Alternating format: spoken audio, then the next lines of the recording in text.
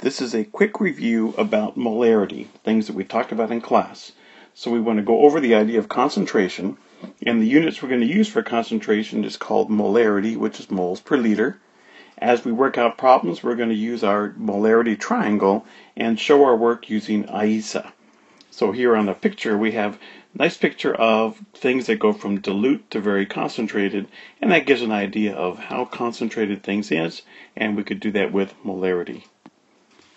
Now, concentration is important ideas. So talking about the first little cup here just has a little bit of solute in the solvent, and going up and more concentrated where we have lots and lots of solute dissolved in there. We want to go through and say, well, let's quantify that somehow. So we can do that with this idea of molarity, and molarity is simply the number of moles of solute dissolved per liter of solution. We're going to use this formula like we've done other things. We're going to say N is the number of moles. And we say V is volume in liters. And M is molarity. And molarity, the symbol for that is M underlined. So we can use our molarity triangle like we did with the density triangle. And we can get different kinds of equations out of this. For example, if we say I want molarity, then molarity equals the number of moles divided by the number of liters. If we wanted to do number of moles, the number of moles here would be molarity times volume. And finally, if we were trying to go for volume, then we can say volume is the number of moles divided by the molarity.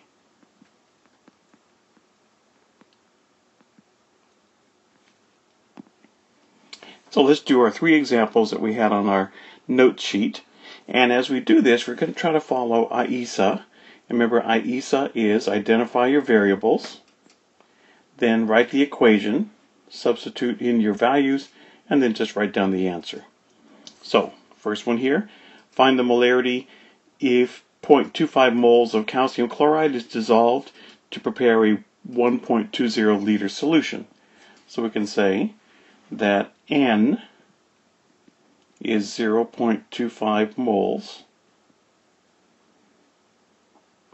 and we have the 1.20 liters, and that's a volume.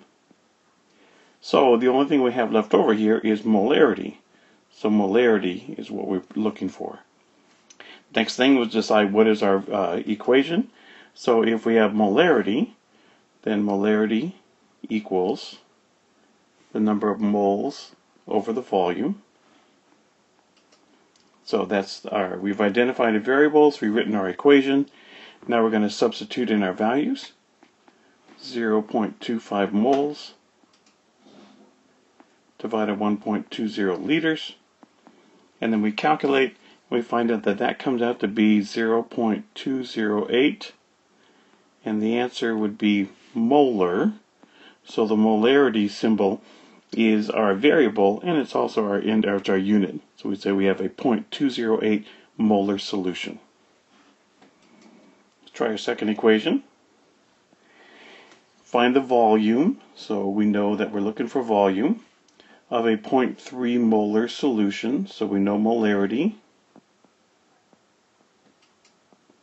And 0.72 moles are involved. 0.72 moles. So this time we're looking for our volume. So the equation is volume.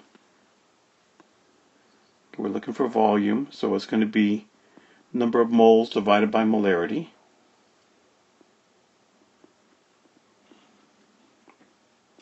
We substitute in our values, 0.72 moles and 0.30 molar. And then we get our final answer, which is 2.4 liters. Since we have volume, we know the volume is in liters.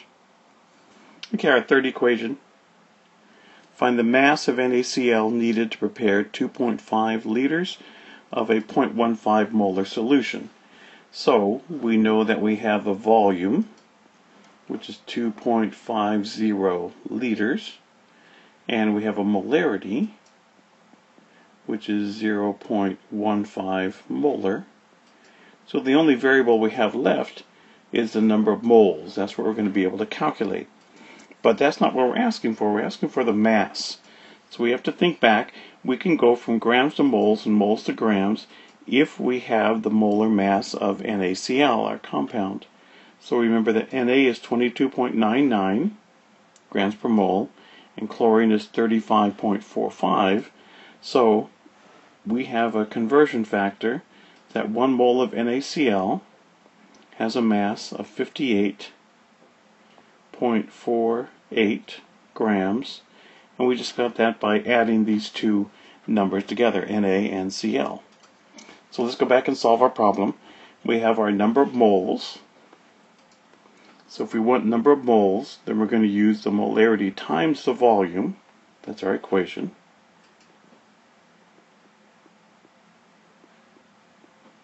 We're going to substitute in.